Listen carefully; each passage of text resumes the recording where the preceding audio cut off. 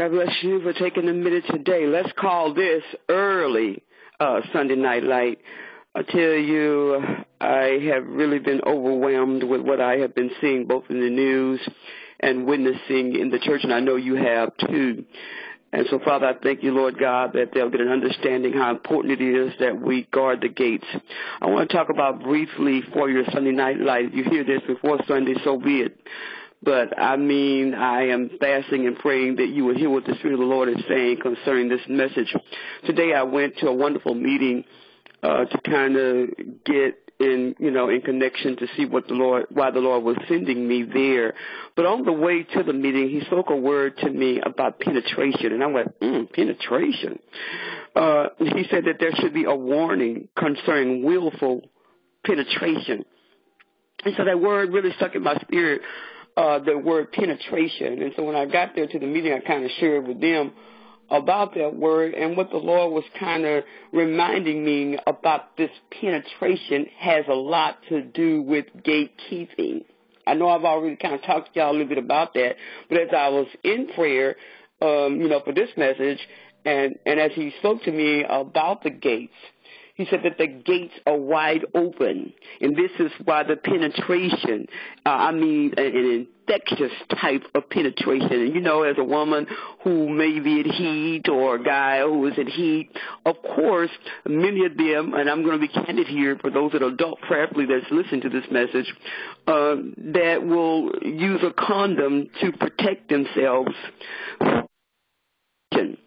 But see, what the problem is that the penetration, what they don't understand is that just the willfulness to make a decision to be vulnerable, to have access to the body, when we say that we have offered our bodies as living sacrifices, and we want to dibble and dabble a little bit.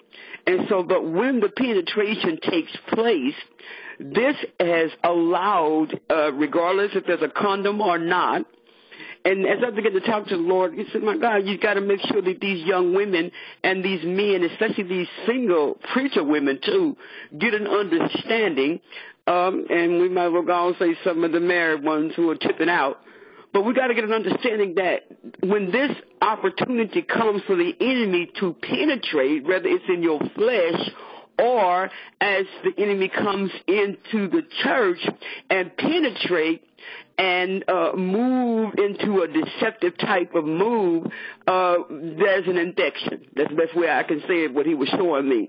And so the enemy then begins to succeed in forcing its way in through the very ones that they think that they can do it most of the time with. Most of the time, these are Korah types of spirits or Jezebelic type of leaderships that this penetration can come in. So when this penetration starts to happen, there is an infection.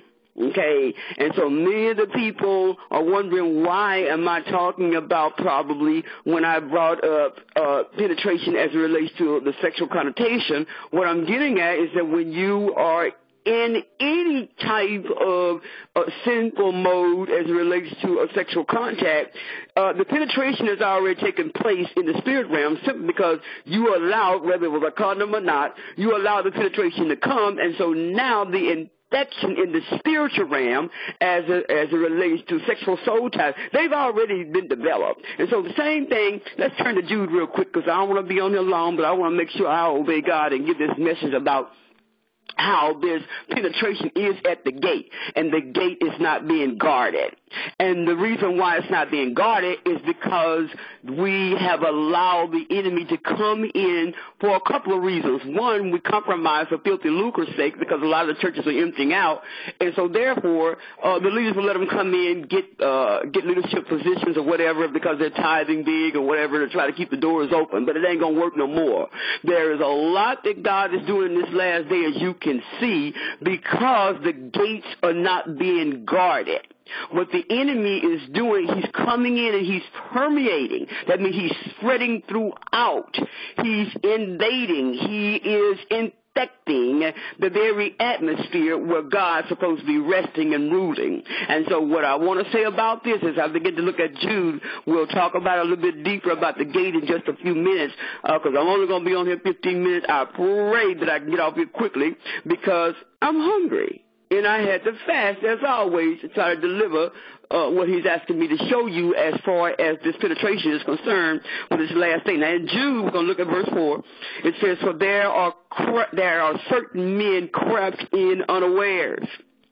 So this is the first penetration right here, crept in unawares, who were before an old ordained to this condemnation, ungodly men, turning the grace of our God into lasciviousness and denying the only Lord God and our Lord Jesus Christ.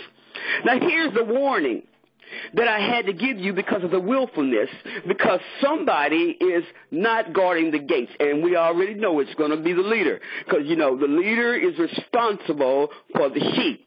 And so it goes on to say, well, I will therefore put you in remembrance, though ye once knew this, how that the Lord, having saved the people out of the land of Egypt, afterward destroyed them that believed not. And the angels which kept not their first state. Their first estate, talking about the original place of God, but left their own habitation, he had reserved in everlasting chains under darkness, unto the judgment of the great day. Even as Sodom and Gomorrah and the cities about them in like manner, giving themselves over to fornication and going after strange flesh, and we won't leave out strange fire for people that say that they're so anointed, and actually they are of the enemy. They are Jezebelic and or Korah and Miriam and everybody else. But over to the fornication and going after strange flesh, and set forth for an example, suffering the vengeance of eternal fire. Likewise, also these filthy dreamers. These people who are supposed to be there in charge. These filthy dreamers, these people who are supposed to be in leadership, defile the flesh. Why? Because they despise dominion. They despise the authority. And they speak evil of dignitaries. And so this area, what I'm trying to get into right now, is very important for us to look at. The Bible, if you jump over here in the last couple of verses here, it says, how they told you there should be mockers in the last time who should walk after their own ungodly lust. These be they who separate, cause divisions themselves, sensual, having not the Spirit. But ye, beloved, building up yourselves on your most holy faith, praying in the Holy Ghost. Keep yourselves in the love of God, looking for the mercy of our Lord Jesus Christ unto eternal life. And of some, here's the key right here, and of some having compassion, making a difference. And there we go. Others saved with fear, pulling them out of the fire, hating even the garment spotted by the flesh.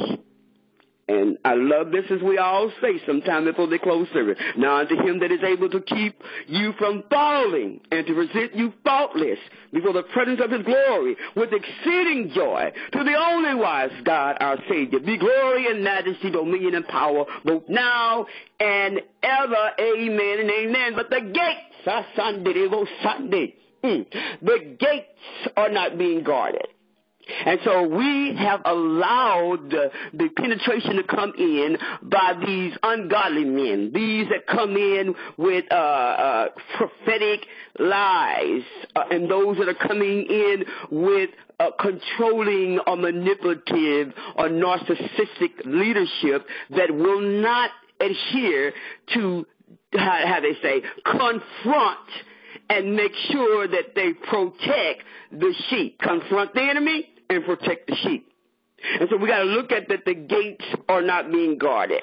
And you know, back in the olden days, as I told you over and over again, whoever guards the gates rule the city. And if we don't make sure that the gates are guarded, whoever's coming in is going to take control. This is the reason why many of the people are leaving, because this penetration has caused them to feel that something is too heavy, something is confusing, something is too weighty. There's been a spiritual influence that have caused the people to become depressed or oppressed, to the point that they cannot seem to want to even stay any longer. They can't take it anymore. They're tired of feeling this impact that's causing them to feel drained, causing them to feel rejected or not understood, or a better word, misunderstood.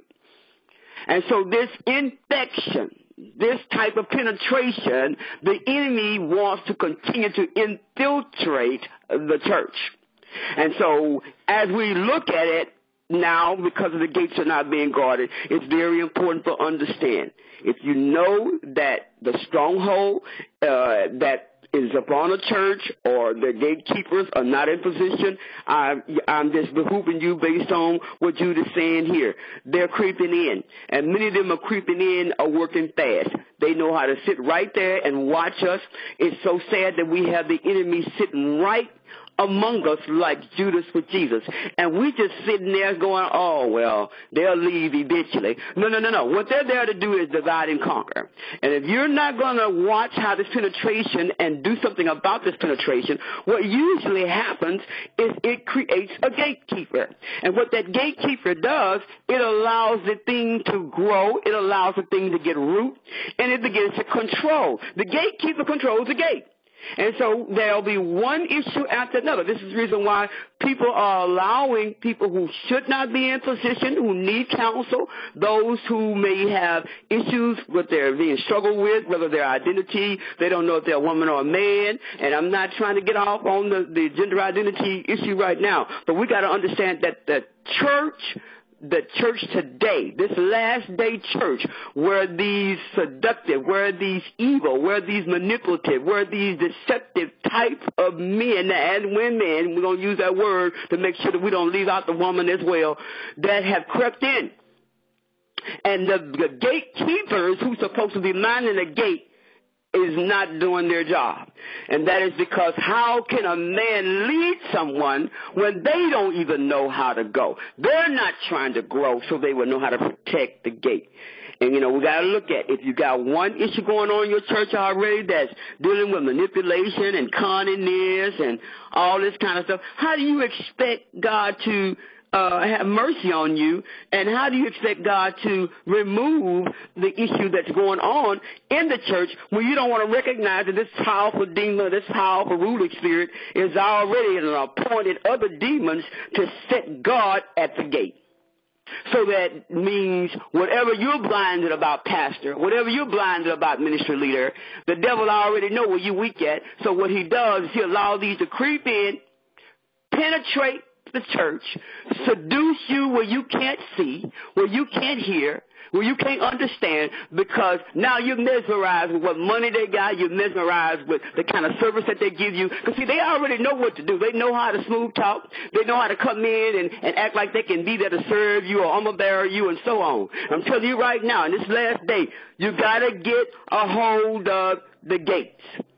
Yeah, we got to know that in this last day, every gate that the enemy sets up camp, as they creep in, they're going to have one after another. And you've got to shut the gates of hell, open heaven, and during this attack that's on the Christians in this last day, you got to know, unless you bind up these gatekeepers, clean the house again, if you have to put down, sit down, whatever leader it is that you know that's being a Korah or a Jezebel or Miriam or whatever, you got to make sure you call a spade a spade. You got to expect some heavy warfare about to come within that body, and be prepared to fight. Because why? In any war, there's going to be some casualties. But you can rest assured, if the gatekeeper is not on their gate, the ruling spirit is going to take over. Well, I think that's all I got to say right now. You got to understand that the penetration that is willful, you can rest assured that those that have crept in, as Jude has said. But you got to remember, we have to take the responsibility for those who are weak. If you are the leader, you need to make sure that penetration that you may not want to deal with because you think it may enter the church out, the devil is a lie. The Bible's already making it clear here, as Jude has said. And others saved with fear, pulling them out of the fire, even the garments spotted by the flesh. That means you hate even the very thing that you see. There's too many unclean churches today. There's too many churches playing games because of the fact that they're desperate to try to keep the doors open by this filthy lucre. I'm telling you right now, God is holding us accountable because the penetration, Sunday, is succeeding. The devil is puncturing holes, laughing at us as he's come in and penetrated the territory that God has given us to sanctify and deliver his people. God bless you. I pray this has helped you today. And remember, it's up to you to take control of the gate and make sure that now the enemy knows that you are ruling and it is dying. God bless you. Please share this message.